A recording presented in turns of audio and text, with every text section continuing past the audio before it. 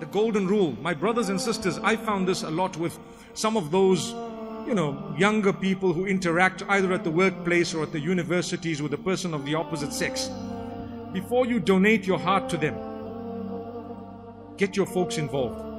Before you donate your heart to someone, get your folks involved. What does that mean? Subhanallah. Let me explain. You see, the mind and the heart are the most powerful organs that you have. The minute you give someone control of those two, they can damage you, destroy you, and really break you to pieces, shredded. So be careful, be very careful. The heart and the mind, you don't give them to anyone besides Allah. Allah should hold that, and that's it. If a relationship is within what Allah wants, then inshallah you will be happy. Within what Allah wants, you can give it.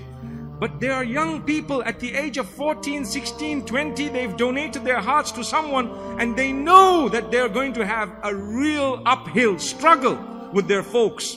Rather, before you gave that heart, you should have at least got your folks involved, or you should have had your plan in place. You don't give the heart until you get the marriage done. Because I know of a lot of predators.